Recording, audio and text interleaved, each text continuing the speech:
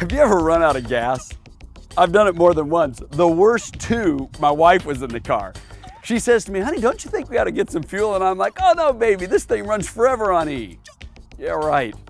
You know, if you had a fuel gauge on your forehead that said, this is how you're doing spiritually, what would the needle read? For some of you guys, sure, it'd be pegged on full. You're like, yeah, things are great. For most of us, we could use some refueling.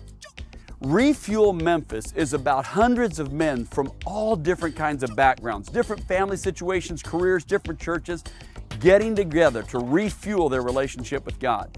This year it's April 29th and 30th over at Harding Academy on Cherry Road. We did it last year and it was awesome. We got together, had a car show, barbecue to kick it off, band playing.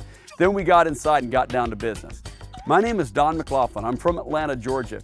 I was there last year. I know what refuel is like. I'm coming back again this year. I hope to see you there.